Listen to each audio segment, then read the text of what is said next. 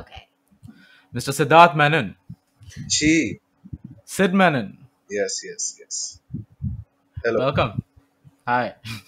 Hello. Thank you. Hello, hello. Thank you Yeah. for having me. Neha happens to be here as well. Yes. So tell us a bit about yourself before we start. Who are you? Well, I'm Sid Menon. Uh, what else is there actually? I like space a lot. Uh, I would say I would like to call myself an aspiring hippie. So I guess that's there.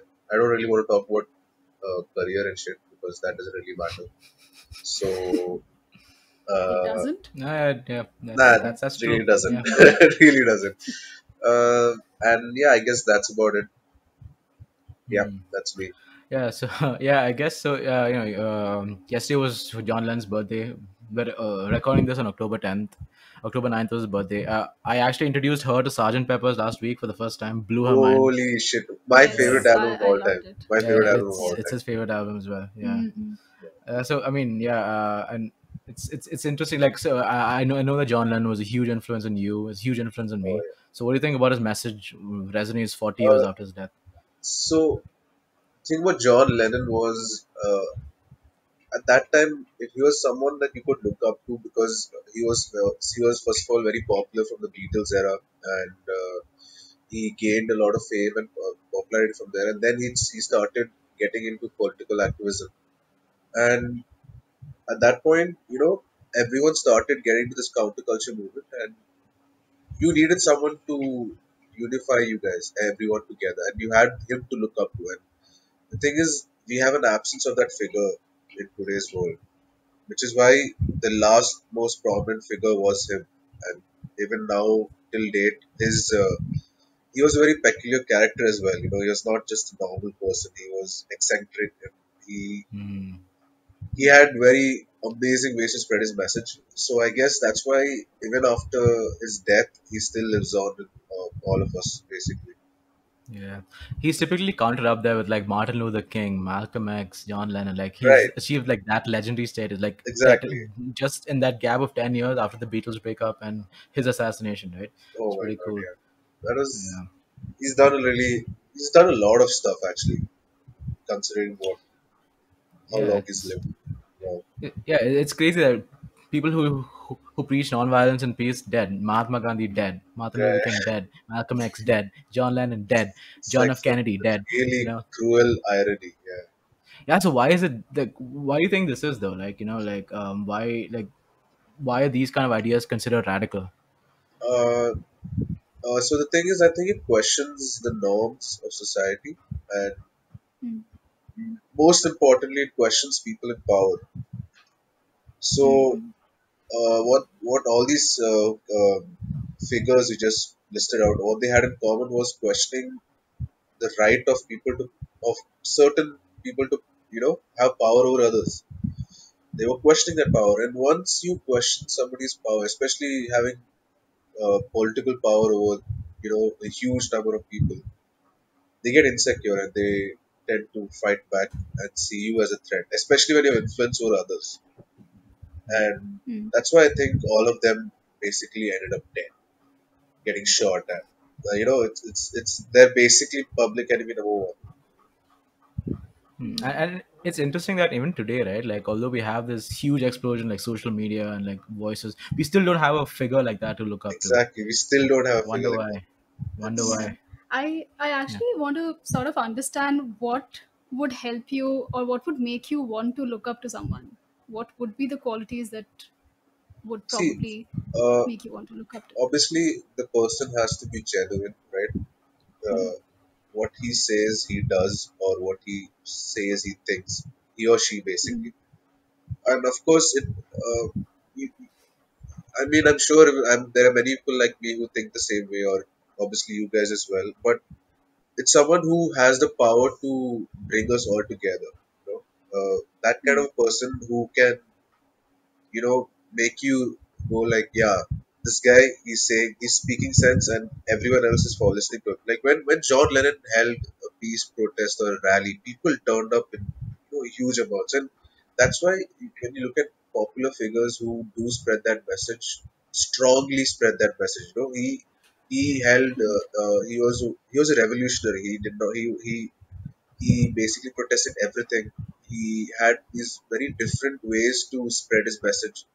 So when you Mm, look at all of this and combine, that's when you look like when you think that yeah, you know, this is one a sort of idol to be.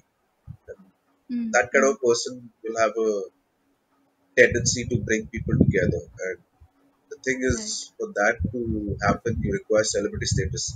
If John Lennon did not Mm, have that, I think it would be pretty hard for him to have gained the followership he did. So that's, I think, a bit of a downfall that you require a bit of celebrity status to get that across. mm, mm. Right. So, when you talk about bringing people together, and now when we are looking around the world and what's happening around all of us, I think the what we see usually is a lot of segregation, a lot of discrimination against, okay, people from these castes belong here, people from these religion are put into one group, people from certain political ideologies are put into a different group. So what we are seeing now is kind of the opposite of what the message of John Lennon was, or uh, the message for humanity, that was peace and love, right? Right. So yeah, so when you think about it, what do you think are the factors that are contributing to this kind of a society, this kind of a state that we are in at the moment? So I think it first of all it has to do with social stigma. So Hmm. when the time at which John Lennon was, you know, at his height, the government of US basically went 100% against him. They threw everything at him. They tried to get him deported.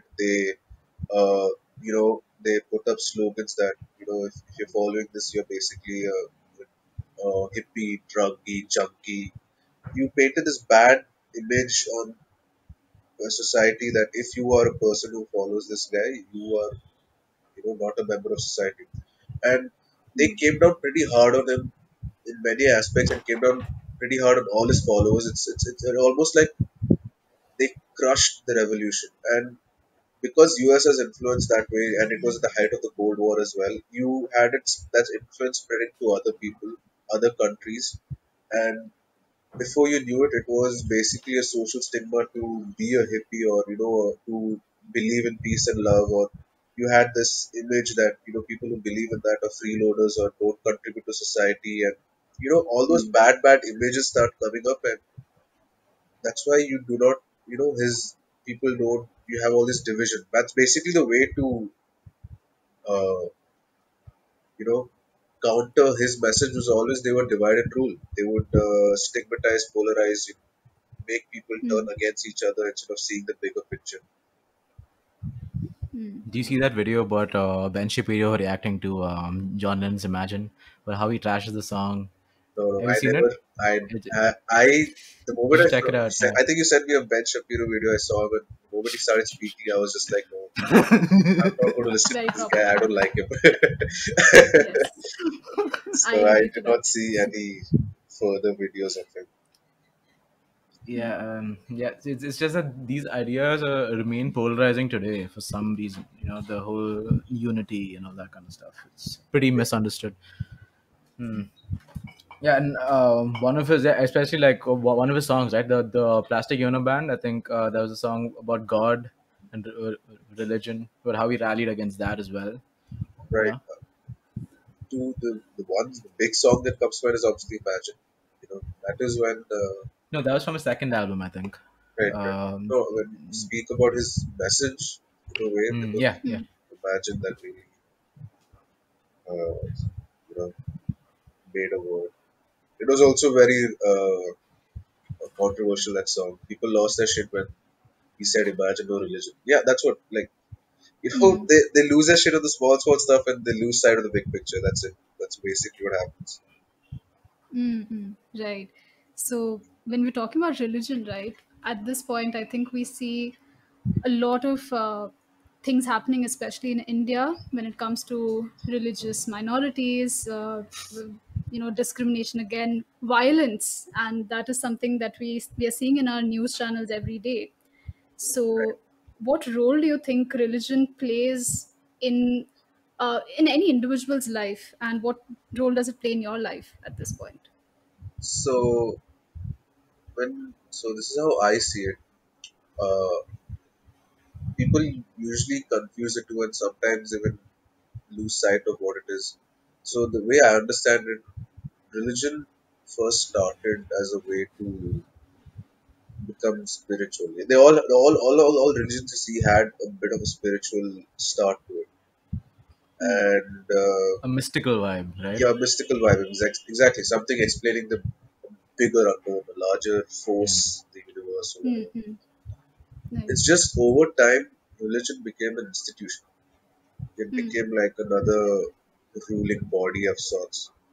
And I'm sure even the people right now who are following a religion or whatever, many of them will. I'm pretty certain of this because many of them may not find a reason as to or come up with a reason as to why they're following religion. Like mm, mm, if I want somebody to realize that, I would just ask the person, like, why are you following this? And mm, if that question makes you go like, huh, then you've hit something that has just been you've considered as a granted for all this time. And the reason that is because of religion being an institution, it can be used to polarize people. It can be, and because India is full of blind, passionate people. This population has turned India into basically a mass mob. Everyone has mm, this mm, mass mob mentality. Everyone gets ridden into the waves and just so they're so just so eager to get a point and pick a side and just blind hate against the other. And mm, you mm, know, people in power can use this as a tool to divide society, and that's why you have this violence, as you said, the riots. And of mm, course, mm, the biggest tool, both literally and double entendre word, is the media. That is the mm, biggest tool that they use. They have these media that I've seen a lot because I don't really follow this particular channel, but it's been playing on my home here all the time. And Wonder what you're talking about. huh? I wonder what you're talking about. Yeah, mm. yeah, yeah. Let's not These, take Yeah, names. that's yeah, Yes. yeah, I yeah. think even the nation would I know. want to know what we're talking about. So, Oh yeah, yeah, yeah, yeah. so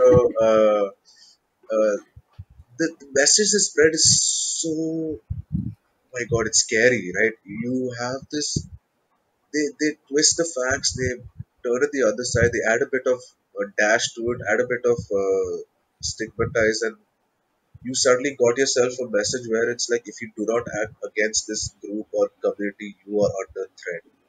And obviously, the mass viewership of you, this tells you how many people are watching this. And if you watch this every day, or if you keep getting Mm, this content, you are bound to start leaning towards, or unless you keep a sense of things. So that's So why I this think. raises a deeper question, right? My opinion about where do you draw the line when it comes to ethical journalism? Because at the end of the day, it is a business, and you will Right. gravitate towards what gives you more views. So how could you possibly incentivize ethical journalism, in your opinion? Uh, Ethical journalism. How do you incentivize that? Or let's start with what is ethical journalism? Like, what are the yeah. parameters? Like, how do you even? So I Uh, think ethical yeah. journalism is just basically stating facts. I think we have had this discussion before also, and I totally still stand by it. It's just stating facts as they are. This happened, this happened. If you say this happened because of this, then you're coming up with something that you don't have a concrete, unless you have Right. concrete evidence. It's an interpretation, right, Right, of yeah, the event itself. Yeah. exactly. Mm, So if you go a bit wild on your interpretations, that's not ethical, I think, because it's misleading the public, it's misleading your viewers. Now, the way to incentivize that, I think this is going to sound very controversial, is if it's public funded, you won't have to depend on viewership. Obviously, it calls into question the fact that the government is in control of it. But it really has to be an independent body, but that has a constant fun, because if you have something depending on viewers, then obviously you're going to use stigmatized sources, especially in a country like India where people get hyped up over entertainment and masala, like which is just Mm. nonsense news, which isn't news at all. It's just, I don't have the words for it. It's just circus basically. Would you trust Modi more or Arnab Goswami? Oh That's my a tough god. one. Hmm. Uh, I guess if it was to it was if I gun to my head and I had to choose who to trust more, I think I would go with Modi, like, because Goswami is just, yeah. I I can don't hear know. the parades already in the distance. Oh But why do you shit. say that though? uh, well, if there are two people who are going to be fooling me, I'd rather that the main man himself come up to me and tell me in the face rather than some random ringmaster. So that's why I said that. Mm-mm. Right. I think everything that you're saying is making a lot of sense to me. And when I thought about when we talk about religion, right, and how it's been impacting our lives and how we are sort of conditioned to think and consume and internalize everything we are watching and everything we are hearing. Um, I also somewhere feel like people tend to internalize this because we all want to have some kind of instruction to as to how to live my life or what to exactly do with my life, and I would want some entity to tell me what to do and how to do things in my life. And religion in that sense, I think, does provide that kind of an instruction manual that we are all looking for our lives. And it also somewhere stems from the fact that we are all so culturally rooted that we are not really ever taught to think how how what else can I do, or how can I think differently, or how can I uh, write down the instructions as to how I want to live my life and the ideas I want to propagate. So what are your thoughts on that? So see, the thing is, religion. Obviously, most people that I think I even asked the question on Reddit, like, why do you guys follow religion? And I got the answer was mainly this, that to give me a purpose to life, or some were Hmm. saying to tell me how to live my life. And the issue I see with this is, sure, I mean, s- even today, to date, the question still boggles me as to why. Why do you want something else to tell you how to live your life? Or why do you want to follow rules instead of doing something that you abide by, your principles? And that's what I think. I think people need to question more. People need to question stuff more. It's not just taking stuff for granted. Like if somebody tells you you can't do this, ask why. Hmm. Like I remember as a kid, I used to ask why a lot. Oh my god, I used to bug Hmm. my parents, ask why a lot. And I think people uh, have this notion that if your kid asks why a lot, he's undermining your authority or he's questioning you. And when you punish a kid for asking why, you're basically stopping him from being curious or her from being curious and exploring the world for what it is, a large playground. But when you crush that, it's basically you are conditioning the mind to never question authority and to just follow rules. You're basically being raised up for whatever purpose the other person has set up. And if you really think about it, if you're comfortable with that, which I'm sure not even many people know that's what they're doing. It's just that's how deep the conditioning is. So I think people do internalize religion, but I think that's a conditioning that they've been uh, have that that they've been forced to have by parents in society, in a pressure-filled society. And I think the only way to do that is to question everything. So, so you personally, right? So, what drove you to think differently? Because most people in the world are religious, or they do subscribe to these things. Right, right. So, yeah. So, in your personal opinion or your personal experience, what actually drove you to change this mindset? So I remember when I was a kid, as I told you, I used to ask why a lot. So I think my first point when it came to question God, the first pivotal point, not pivotal point, is something that really, really put, I think put me on something was when I was a kid, I had a cousin and we were both like just chilling around the balcony. And he was pretty religious, I would say. And he told me that God is everywhere. And I was like, oh, really? Is God everywhere? Is God in that flower by there? And he's like, yeah, God is there. So and this is going to sound very evil, but I removed and opened the flower up to see if there's God inside. And I opened it and I showed it to him, like, yeah, it's not there. He just started crying in front of me. And I think that's when, the term seeing is believing really made an impact there, because only if you can witness something or feel something firsthand can you really believe something. And then Mm. the next point, what happened was, I remember there was an incident. My sister got a bit hurt, and I remember that everyone else was praying, but at the end of the day, it was medicine and doctors and science that you know saved her. And also, I got into science pretty young. Eighth grade, my dad handed me a book by Stephen Hawking. You know, the briefer history of time. And when I Our read that, Bible, yeah, yeah, the yeah, real Bible, yeah. I swear, dude. And when I read that, I just realized that there really was no point of God. I mean, you had something else to explain the ways of the universe. And that really got me into a tangent of first being agnostic, because I was still at home, so I couldn't really go all out. And then once I moved to college, atheist. Mm. So that's basically how it is. Although I'm a spiritual person, I'm not. So there's a difference between the two. There's a uh, people think they're the same, but I'm not a religious person, but I am a spiritual person. So that's how it is. If you have to put I label. actually find it interesting that you made the full switch to atheism only after you went to college, or after you Right, broke free from that household. right. How important do you think the environment is for these belief systems? Oh, it's very important. So, uh, especially when you're conditioned to. So basically, if you, as a kid when you're growing up, you basically do things that you don't do things to irritate your parents or make them angry. Like those are negative emotions. You do stuff that only get you Speak positive for emotions. yourself. Yeah.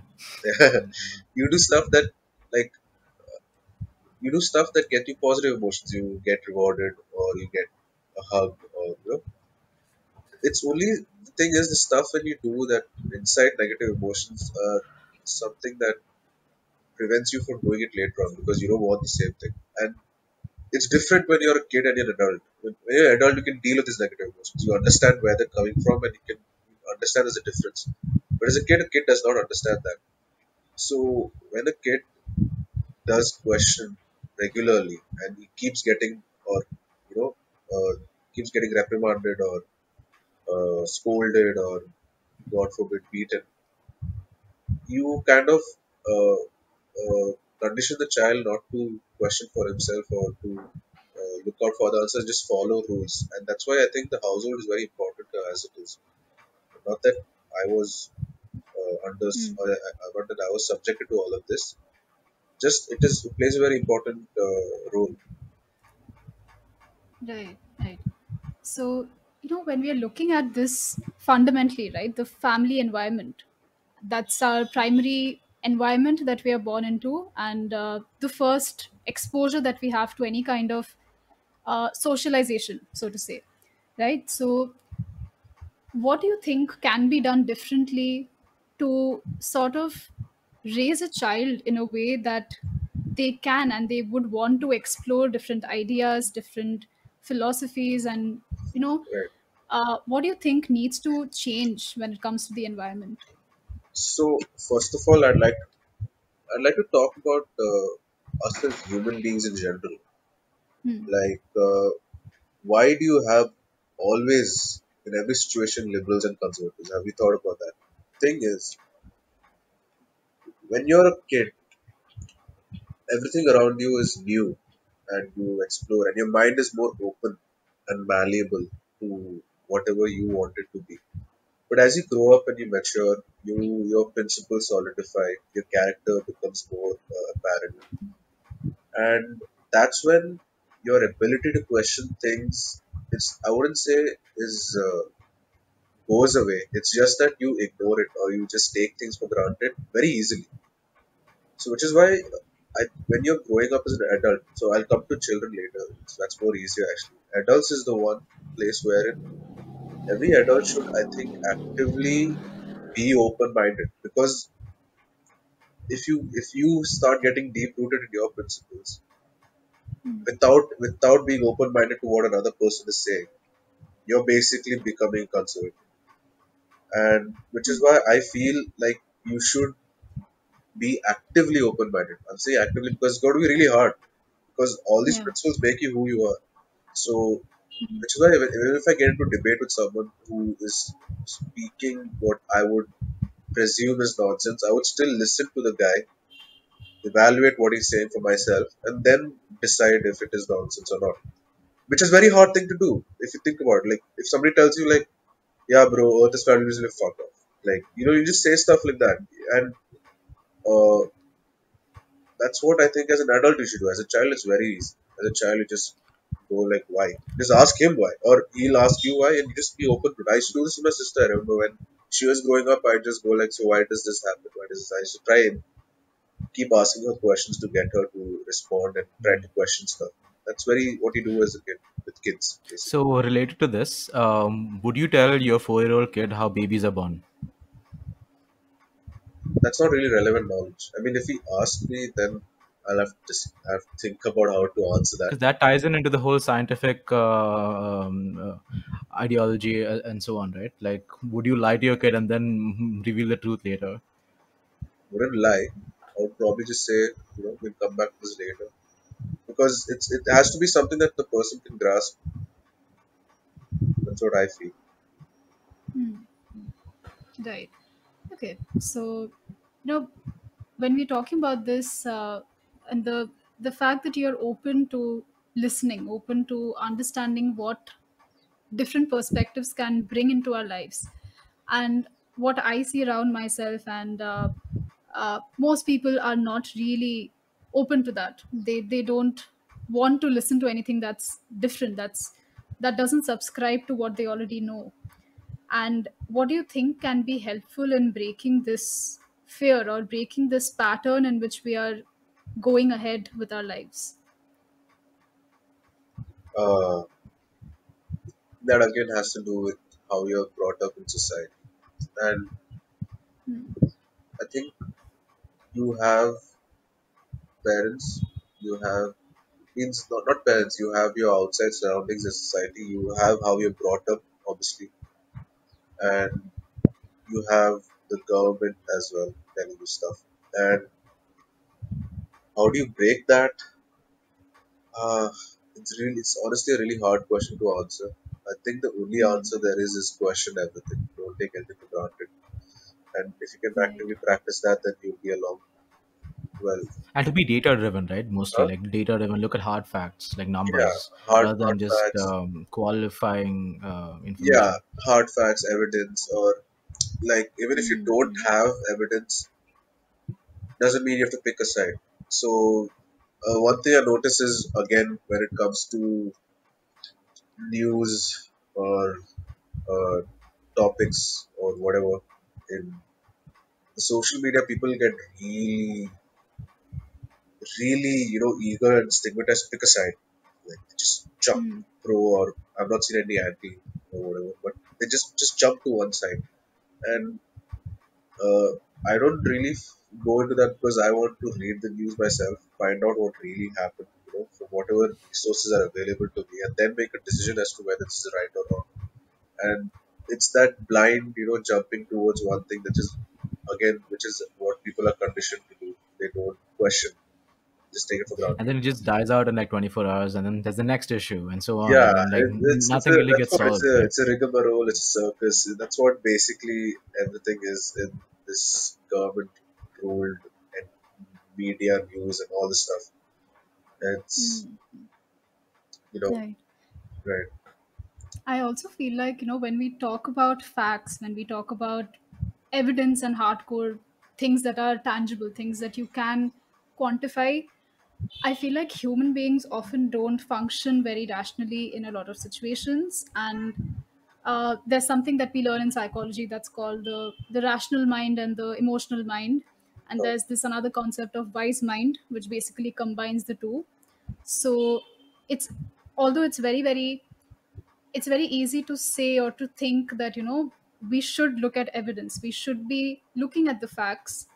We are very emotionally driven as well, and that's often also a reason why we feel so emotionally charged up to say, uh, pick a side, or to support a cause, to not support a cause, or to be uh, all of these things that we see on social media these days about how one person is villainized and the other person is considered a hero, and we feel very emotionally charged up to support either of these sides, right, right? And I feel like there's a fundamental gap that lies between, in most individuals, and maybe at different points of time in our lives as well, where we are not able to bring together the rational mind and the emotional mind. right. So, yeah, what do you think about that? Uh, well, I just think if you're, so basically,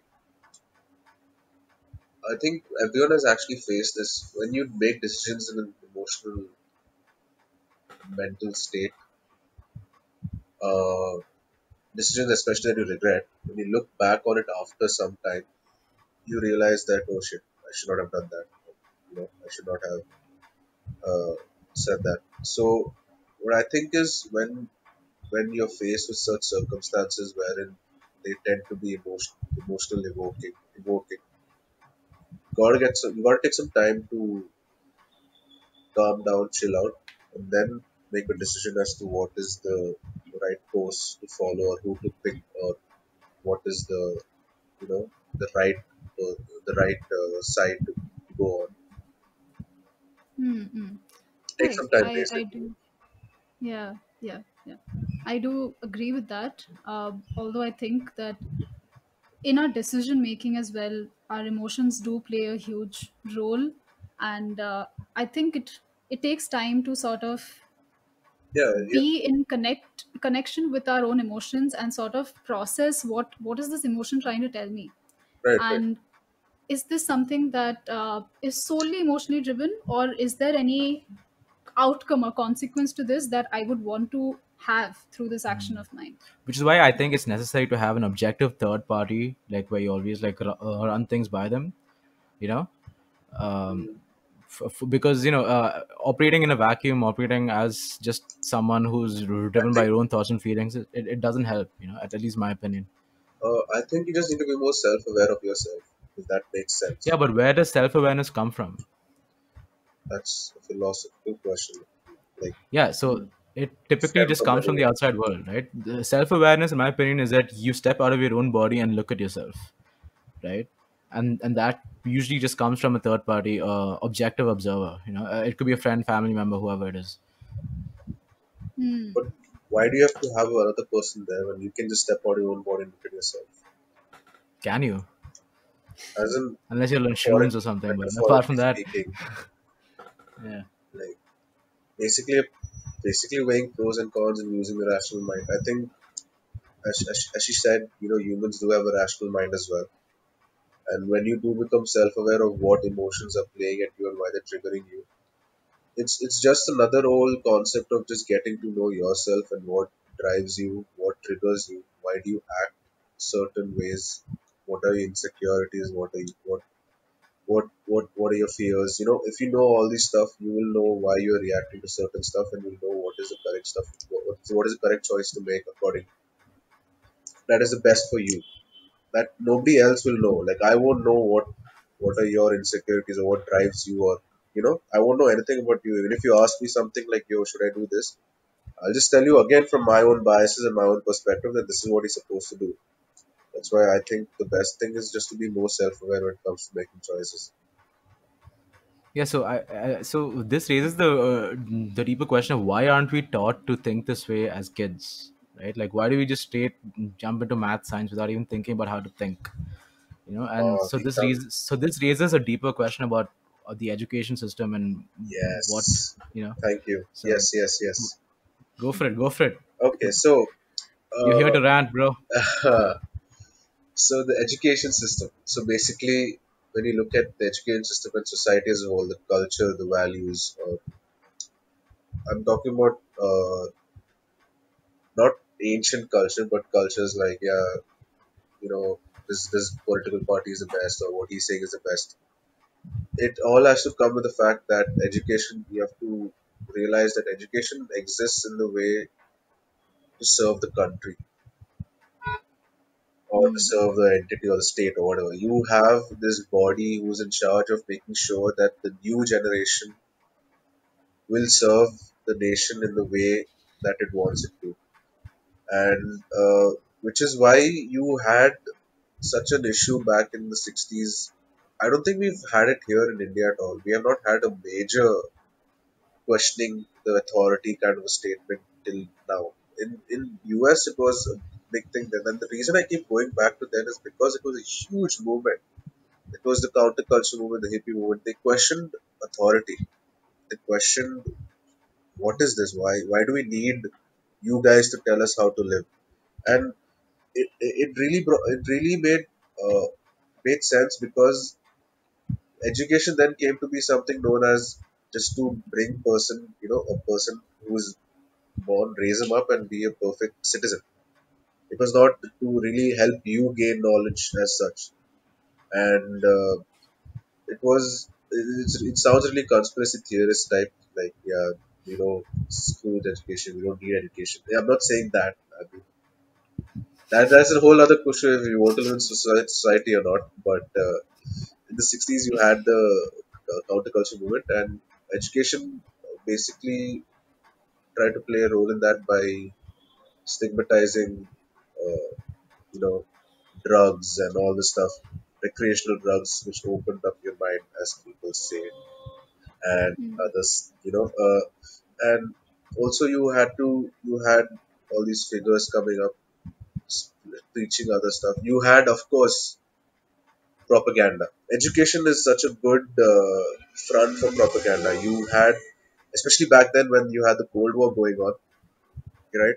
You had students being conditioned to think communists were these evil goblins who are going to come and eat you over and take away your rights to freedom and all.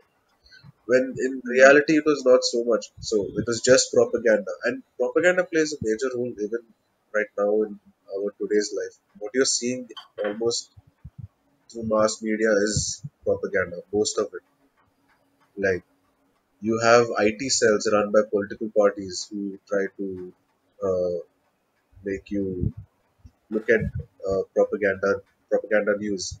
You will have news covering certain segments. You will have news twisting the facts, and that's basically what how powerful a tool propaganda plays in education as well. You'll have students taught not to read such books.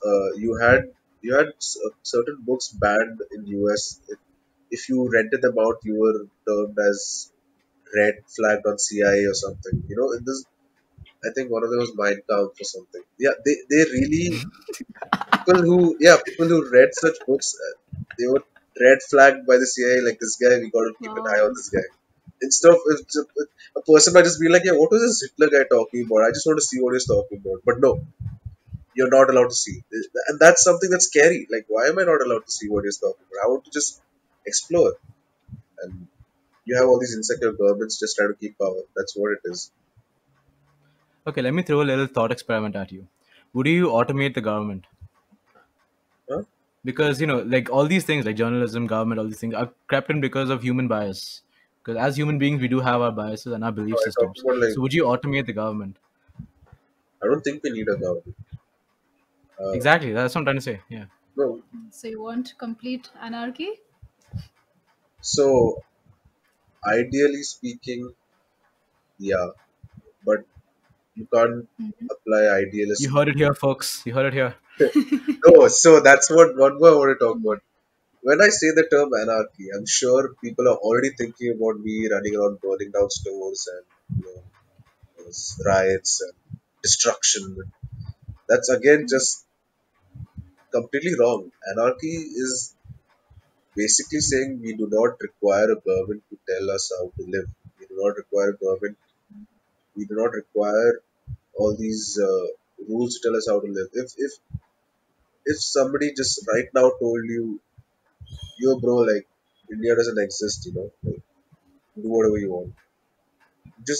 You just keep doing what you're doing now, right now.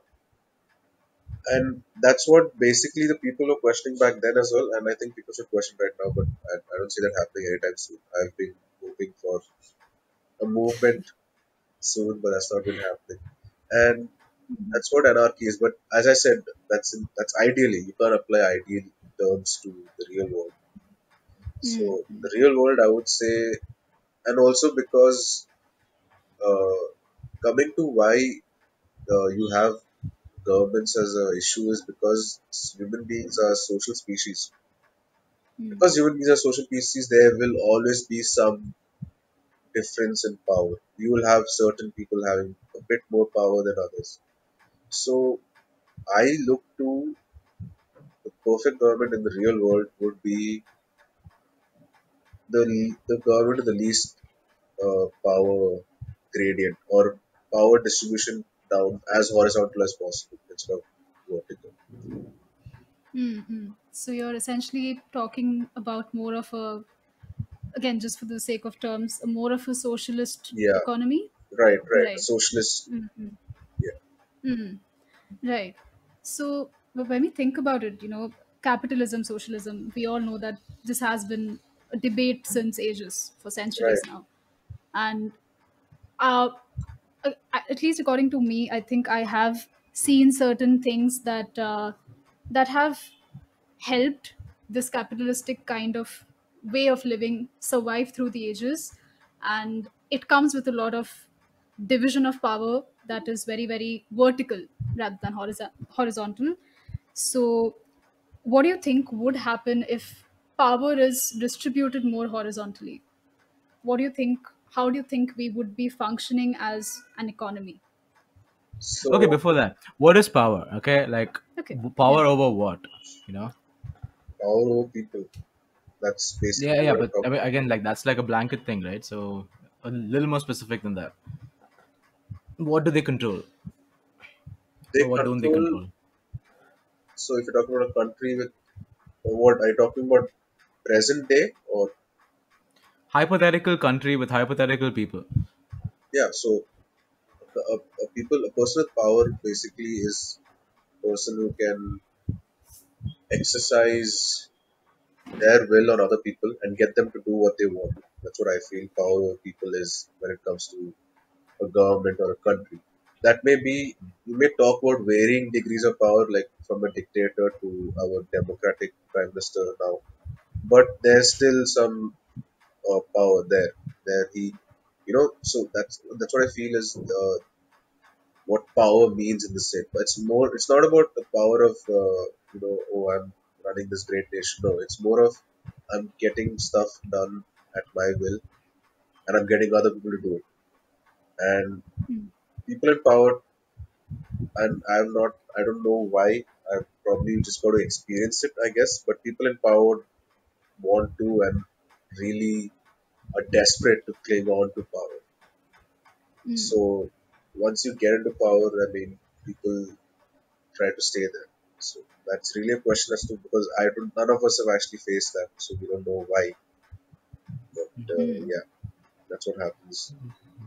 Right. So getting back to Neha's question about the horizontal distribution. So Right. he So deviated a bit there. Sorry. the horizontal distribution, I would think, would work mostly on societal needs. So you have a bit of a drawback. You have a bit of drawbacks there, as in you'll have less of a technological advancement. You will have a more society. That would be a drawback. I'm talking more of a technological decay. But you will not have Mm, mm. that much progress, so as to say. Right, right. You will have Yeah. just a government for the people and just to live peacefully, you know. Mm, mm. And that sounds like a very simple term in a very, you know, progress-driven society. Like, you gotta get there, you gotta get there. But Mm. the only drawback I see from a horizontal power distribution is that the Right. less technology advancement. Because the only good thing that I would say that came out of capitalism is an advancement in technology, and Mm. uh, the space race is aboard to that. Not you had you had technological advancement for political reasons. Uh, Again, that was also tried to make military by Star Wars, Mm. what is that? The weapon system they were planning to have. But coming to the question, yeah, I think the horizontal distribution of society, government will work only for the society. That's it. There's no other. If you want technological Mm. advancement, then you will have to, you know, try to make it for the society or something like that. Right, right. I think that makes a lot of sense, firstly. And how I would want to conclude on that would be to actually, when you were talking, I was actually thinking of all the people who I've spoken to in my personal life, and I've asked them, if money was not a factor in your life, if making a living was not something that you had to do, what would you want to do with your life? Hmm. And majority of them said that they wouldn't want to work wherever they are working. So that really makes us think, right, that where are we really spending our time? Where are we investing our mental, physical, emotional, psychological resources every day of our lives? And I think I wouldn't say there is a right or wrong way here, but it's important to question Yeah, why we are doing what we are doing. And this reminded me of this story I posted on my Instagram, I think 2 3 days ago, about it was a comic where one kid is sitting in a classroom and he's turning back to another kid and he's saying to the other kid that they're not gonna teach you things that will let you overthrow them. yeah, So I think exactly. that was a very interesting comic. So yeah. That's I exactly. actually like to play your devil's advocate here, right? So I'm actually in two minds about where this conversation is going. So the thing about capitalism is that it lifts people out of poverty. It gives you an incentive to create more jobs. It does lead to a more brighter future in terms of relative income levels and stuff. But the wage gap, it is, yeah. So unregulated capitalism is bad because the increasing wage gap. But capitalism is what gives you these products that we actually use, that we are actually recording the podcast on. And we tweet about the perils of capitalism on our iPhones, on Instagram, right? So I'm actually in two minds about where this about the contents of this conversation. What do you think about that? I guess the question you got to ask yourself right now is, do you need this stuff? Like, Yeah, see, for I me do. personally, if there were no jobs, or I'm talking about a almost zero capitalist society where I wouldn't have to work, I could just, live my life, have fun. Well, then that means I would be free to go and spend time with people who I want to, and Mm, basically not spend time here and just be with my friends. And uh, that really makes a question, like all these stuff that you're using right now are Instagram, social media, whatever. I would call them a distraction that is necessitated by society, by the current society. mm. Because you're away from your friends, you have a social media, right? Right. Because you, like, I don't know, want to get entertained, you have Netflix or something. But they're all distractions that are necessitated by society, I would say. When really Mm, all it is like and this is going to sound very cliche, but a very nice, peace and loving, harmonious society. That's all you require. And if it really brings into question that yeah, you got to give up this, the only thing I would be really sad as to the only thing me personally who I would not like giving up is space exploration. That is the one thing I would see where things could take a dip. Apart from that, I don't mind giving up everything else. It's chill with me. honestly speaking. As long as I Right. get So to spend time with people I want and whatever. right. So the issue of privatization versus public funding space exploration, right? So I actually see there's good things and bad things to both sides, and I'm relatively inexperienced in this. So like recently, I think I sent you this post on Yeah, Instagram, right? yeah, About yeah. they also had like how much was it? 70 billion for the I forgot for what. 2024 space. Was it the moon thing? Right, right, right. I forgot what he said. What was the It exact was number? Was it 70 billion or something? Yeah. it was 20 billion, I think he said. I'm not so sure. Wait. Yeah, it was a huge number of So billions, yeah, so and you were billions a huge saying the number. current Like the it's current a small usage of that. word, but it's a huge number, right? And like the Uh, this is the question. you So I cut mean, off. I if you can't hear have this you. much money and Hello, you would like to, I can't hear you. I think we can't hear you. No, I cannot hear you. Oh, shit. Can you hear me? Can you hear me? Just happened. Can't hear. Can you hear me?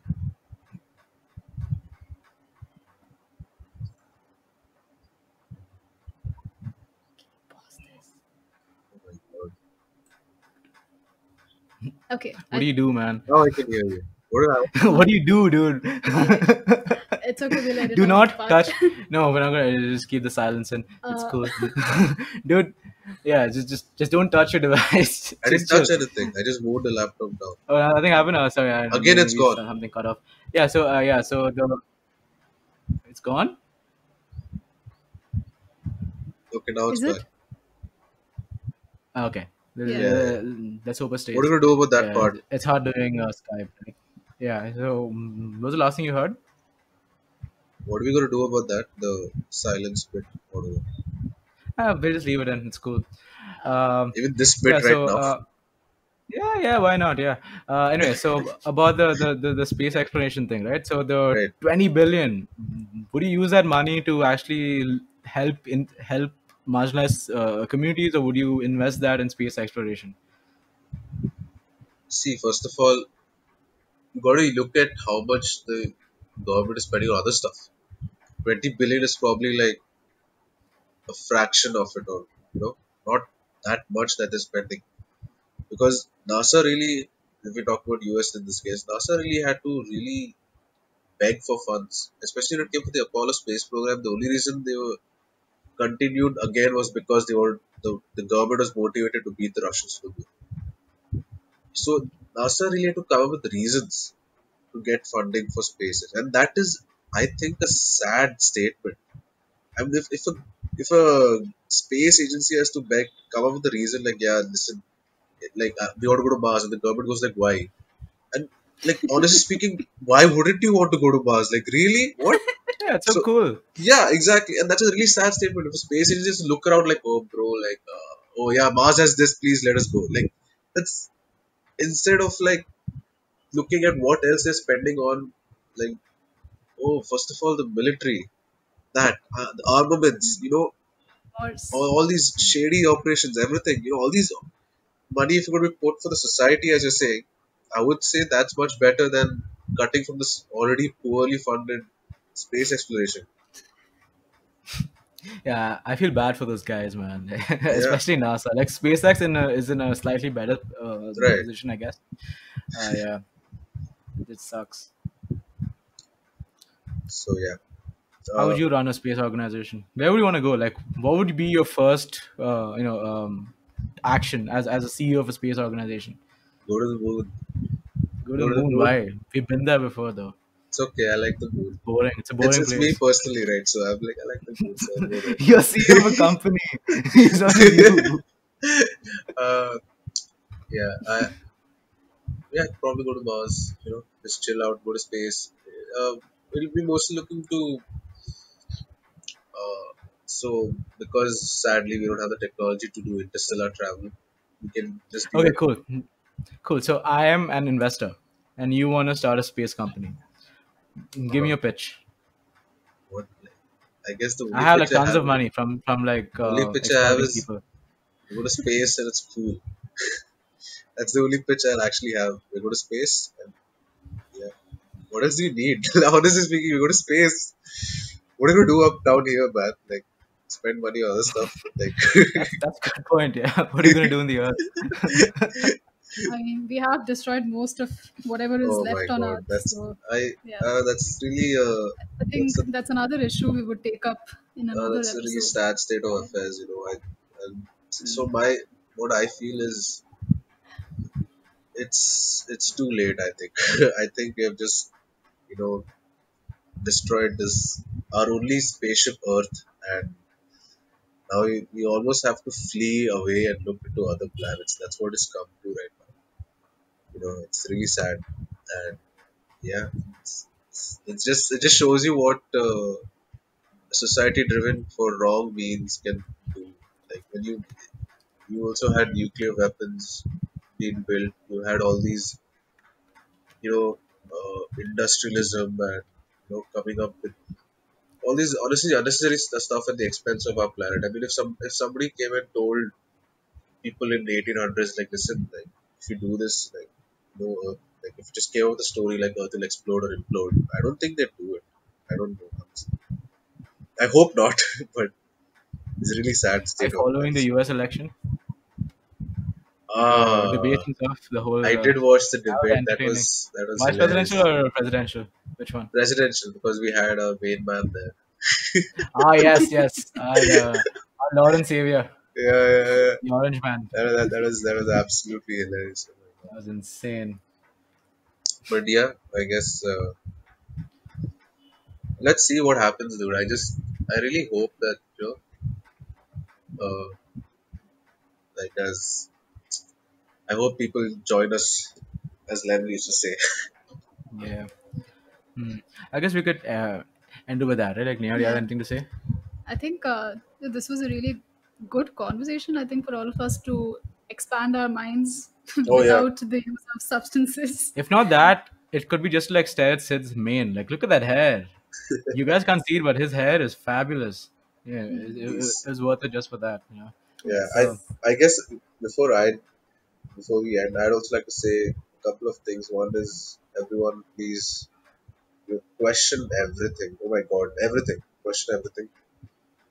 Mm. And second is, well, all you need is love. That's it. Yeah. Awesome. Thanks, Sid man, the for having me over idealist, here. Sid the dreamer, Sid the astronaut. Thank you so much. Thank Thank you you so so much much, for man. having Thanks a us lot. for this. Yes. See you, dude.